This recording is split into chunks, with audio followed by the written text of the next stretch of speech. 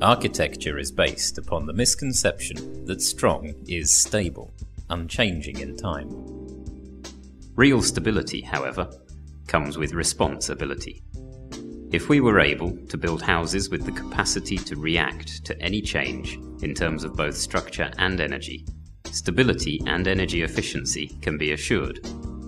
In this case, any effect, structural or local thermal load, would create an immediate affect, a response of the structure. Energy and weight could be counteracted, and, on a total scale, change would not occur. This is practically real or temporal stability, an unchanging state, which classical strong structures are incapable of by their nature. The questions remain, however, how does this system work, and in what ways is it superior to other types of building? Classic structures can be built of heavy materials like brick or concrete. Unlike light structures, they're more expensive to build, but have good heat storage capacity. This property is crucial for good indoor climate and comfort.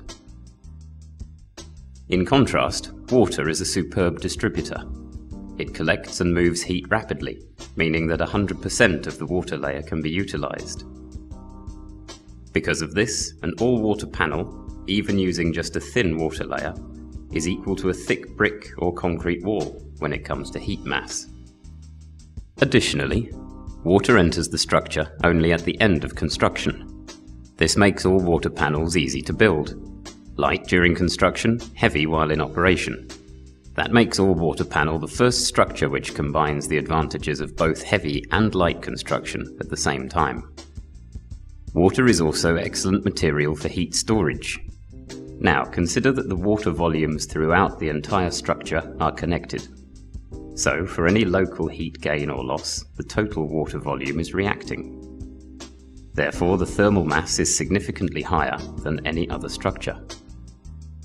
You can have a comfortable, ideal microclimate, where air and surface temperatures are perfectly maintained in an easy and effective way.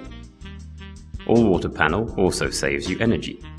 This means that, for heating, if compared with a conventional house with gas heating, where energy is 100% and saving is 0%, or a gas plus geothermal heating system, which saves about 20%, energy costs drop to 80%, all-water panel, in combination with either geothermal or solar energy, can supply the complete energy needs of a building.